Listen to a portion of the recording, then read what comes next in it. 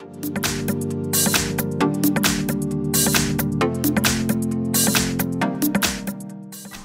to the front of me Samsung Galaxy F23, and I'll show you how to edit notification panel shortcuts on this device.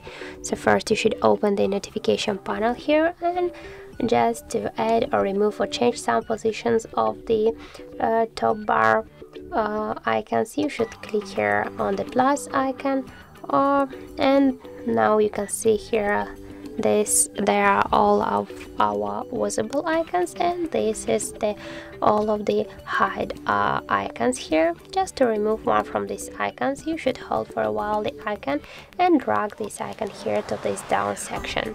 By the same way, we can add here one more, for example the microphone access icon here, and then just click to done, and you'll see here all the changes that we just successfully added here. Two more icons. Just to remove some icons, by the same way you can click here on the plus icon, or also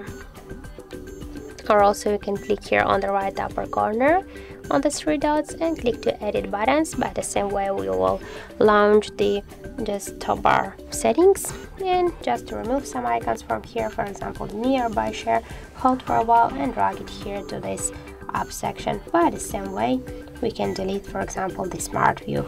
Then just click here to done, and you'll see the changes. And just to change the position of the icons, nothing just difficult. Hold for a while the icon and drag it. For example here the third one will be the touch one, hold for a while and drag it here to the third position, and the next one will be the Bluetooth, and then just tap to done and save your top bar changes.